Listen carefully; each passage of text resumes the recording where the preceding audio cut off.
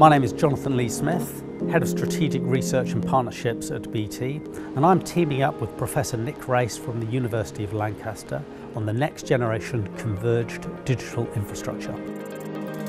So we're here at the home of BT Research and Development in Industrial Park, and this showcase highlights all of the exciting new applications and services that we're likely to see in the next 5 to 10 years. So all of these applications and services will pose huge challenges to network infrastructures, from network capacity to network latency, and it's these challenges that the New Prosperity Partnership with BT will be addressing. What we're looking to do is to look ahead at what the real future digital infrastructure for the UK ought to look like, what we should expect it to deliver for ourselves as citizens and for businesses and for the economy as a whole.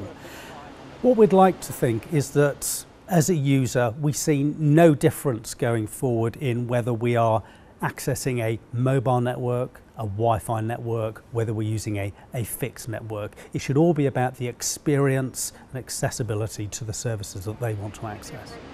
BT of course has a workforce of approximately 100,000 employees now, a proportion of those dedicated to R&D, but for the longer term, more profound questions, we absolutely rely on our strategic university partners to help us direct the work but also shape our own understanding. So we have about 41 million people in the UK that are estimated to be using the internet on a daily basis. And that's going to be expanded upon with new devices, new sensors, new cars and vehicles that may be connected to networks, and of course people.